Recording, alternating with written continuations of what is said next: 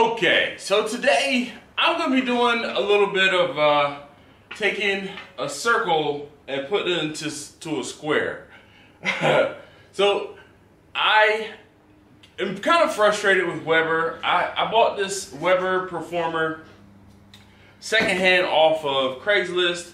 I reached out to Weber to try to get the hardware so that I could put it together because the hardware was missing from my actual Performer box. So it's been, I feel like, almost a year. It was like late last summer I bought it.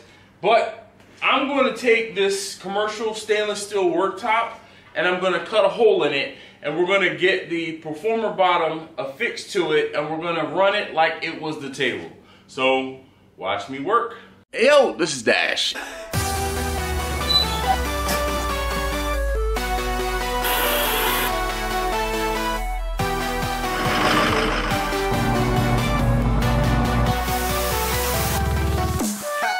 Get ready.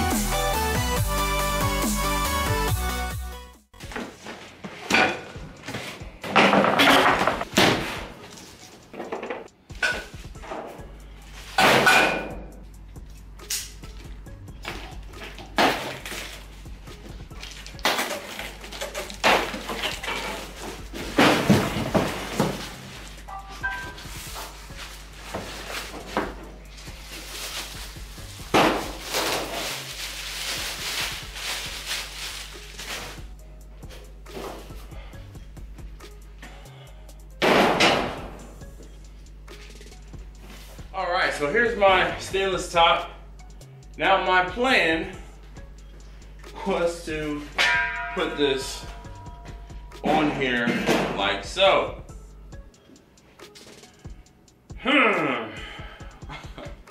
What I didn't realize was this is actually almost as big as the cooktop itself. So what I'm going to end up having to do is cut this pretty much as close to the edge as I can. I wanted it on this edge because I figured where I'm going to put this, where there's Sammy, then there's Tracy, then this grill will go. So I figured it would go on the end. So I wanted the table to be on this side and the actual grill to be on this side. So, but I'm not sure if I'm going to be able to make this work, just because of the fact that it is as big as it is. So what I might just end up having to do is move in and over, because there's a structural piece down at the bottom here. So I'll take a measurement underneath. It looks like I'll probably move over 5 inches or so. And then from this edge, oh, it might not be a problem. I'll move in 1 inch, and from here 1 inch, and I'll kind of connect the dots and we'll go from there.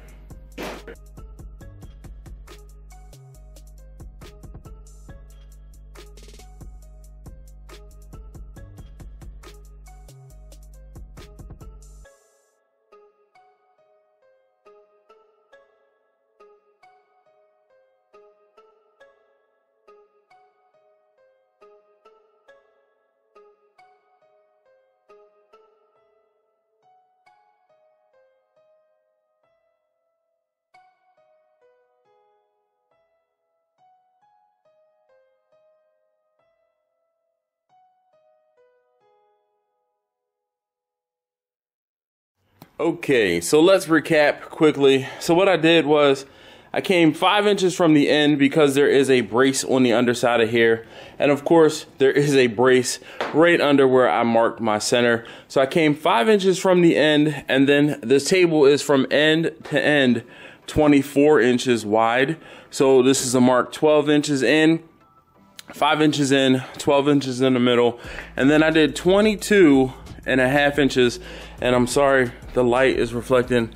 So, but there's my end there. So I made a compass just out of a piece of wire. You saw me twist that up and get that situated. So now I'm gonna get a marker, and we're going to just trace this down and around. We're gonna make our circle. I'm gonna drill a hole, and we'll get this cut out.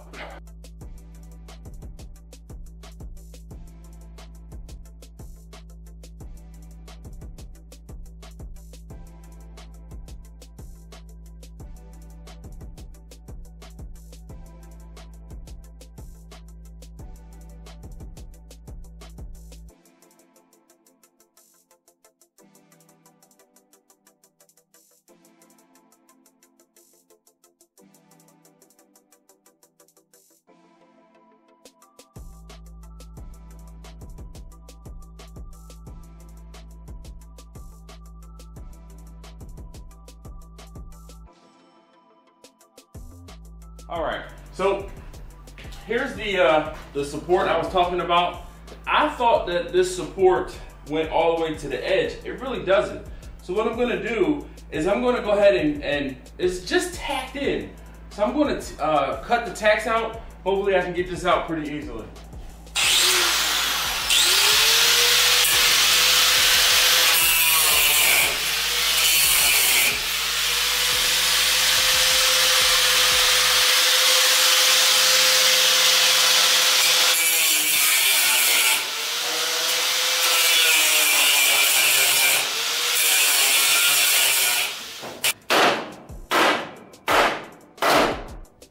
So that was easy enough to get out.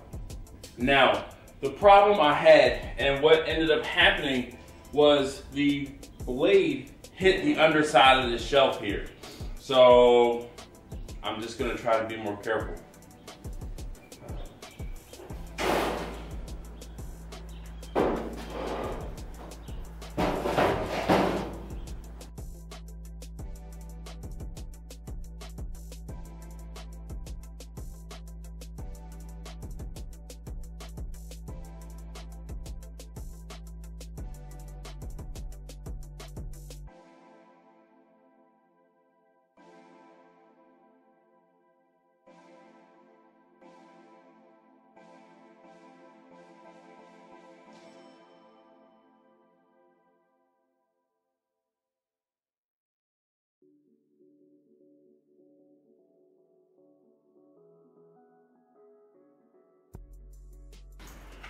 All right, so I was able to get the hole cut, and at this point, before I cut myself, I'm gonna try to sand down the edges just to make them a little smoother, and therefore I won't have any problems. Kinda gotta plug this in first, right?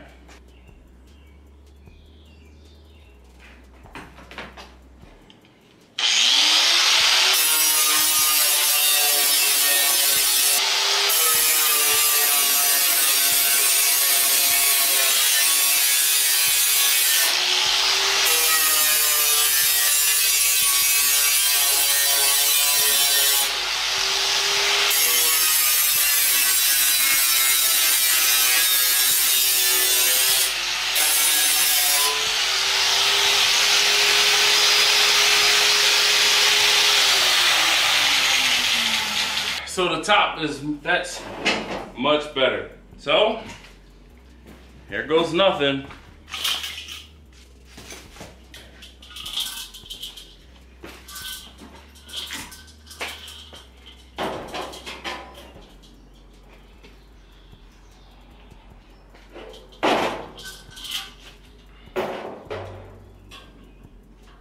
I gotta get these out. Give me a second.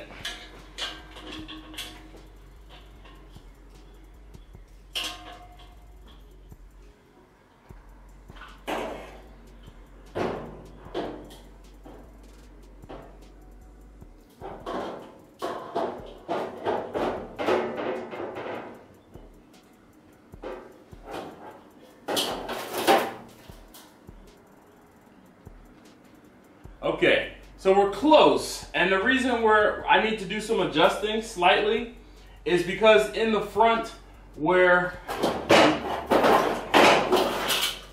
tight fit there. So actually I can't tell if it's holding on from the bottom of the shelf or if it's holding on from the top. I think it's holding on from the bottom. I might have to bend that out slightly or just force it down in there and let it ride. Let's try this again. Yeah, it's the lower shelf that's actually binding me up, not the... All right, so we're pretty darn close. I'm pretty close here with getting this put in, and where I'm getting hung up is the rolled edge on the underside of the shelf. And I don't actually mind that. Yep, it's definitely the rolled edge on the underside of the shelf. I'm thinking that'll be a good, or that'll be good because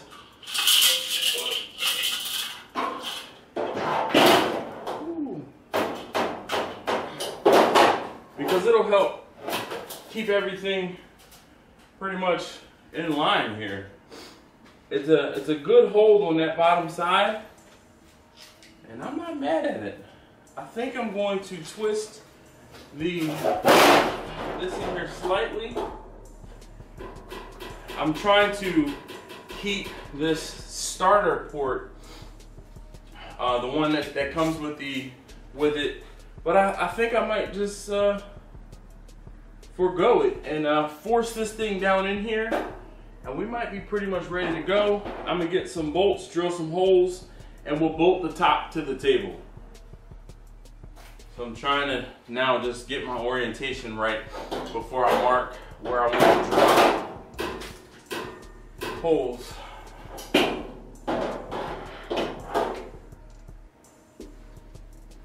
Because the ash handle is down in the front here.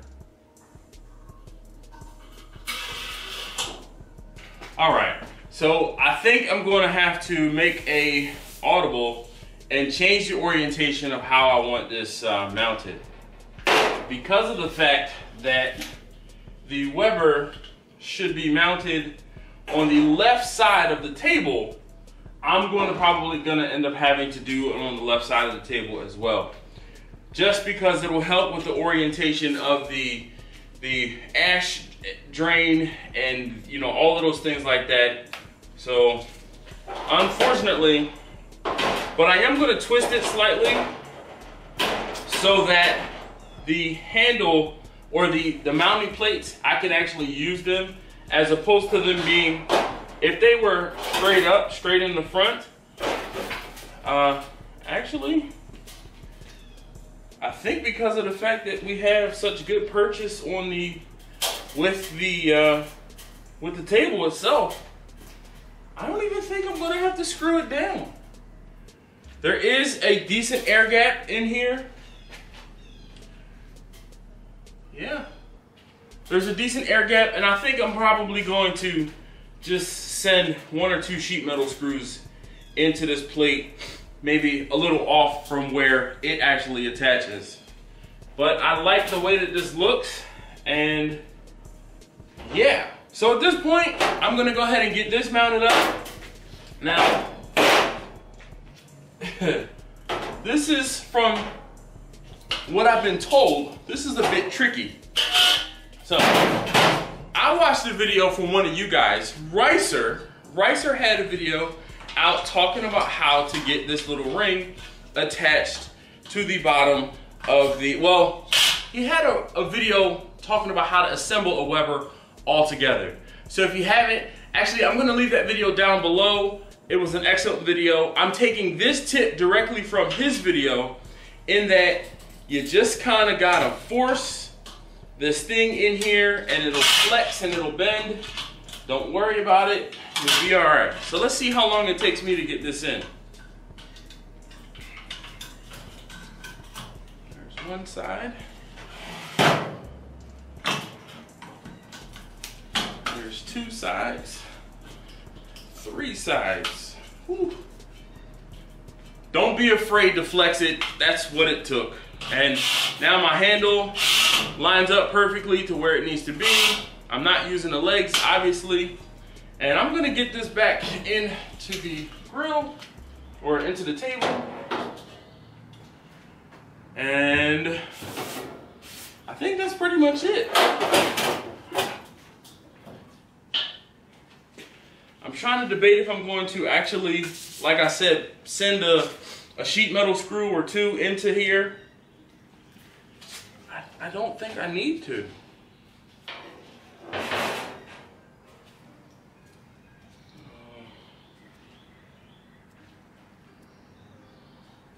I'm about to say screw it, and maybe I'll put 1 or 2 in there. All right, so my homemade compass worked pretty well. My cutout is pretty even. And like I said, there is a bit of an air gap, which is good. There's a light, so you can see down on this edge. But I think that looks pretty good. And so this is how it's hanging off the table here. But And I left this on because I would like to try and fit up, the table, the original accessory, to be able to start the charcoal.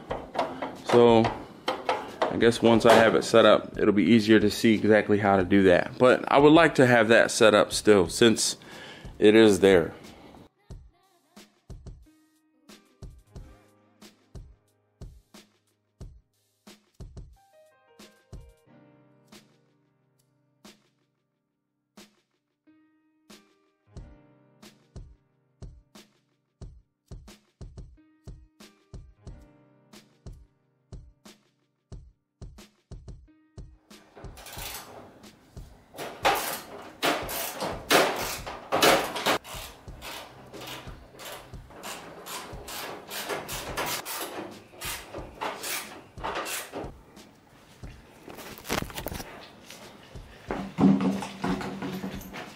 Alright, so I guess I'm done here out in the garage. You guys saw me get this, I don't even know what this, I guess this cover or end plate, front cap, I don't know what to call it.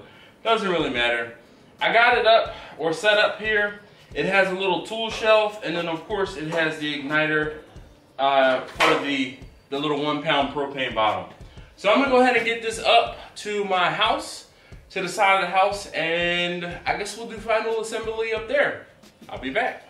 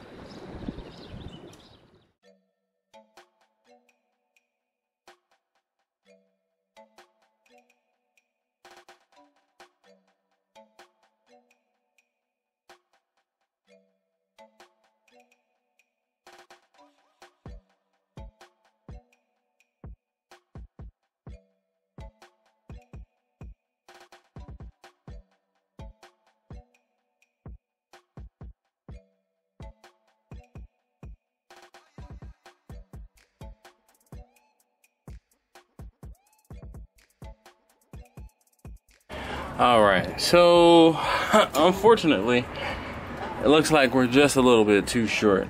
So I will look back into that at a later date. But all right, so check it out. There is the table. It looks really good. It's pretty high with the wheels on it. So I'm trying to debate whether I'm gonna take the wheels off just to drop it down, because that looks like it has it up about probably another 4 inches or so. All right, check it out. The table looks pretty good. So at this point, all that's left to do is to season it. Then I'm gonna cook something. You know that. Usually, whenever you get a new grill or something like that, I recommend that you cook chicken. Today, I'm gonna make an exception. We kind of all know how Weber's work. At least I do. I've had a couple of them. But remember a few weeks back, Steve sent out some seasoning. I got some steaks earlier. I'm gonna go ahead, get this seasoned, and I'm gonna cook some steaks. See y'all in the next video. Thank you so very much, as always, for watching. If you haven't already, please do subscribe. Hit that notification bell so you can be notified whenever a video goes live. If you like what you saw, if you learned something, please leave me a thumbs up and a comment down below. I'll see y'all in the next video.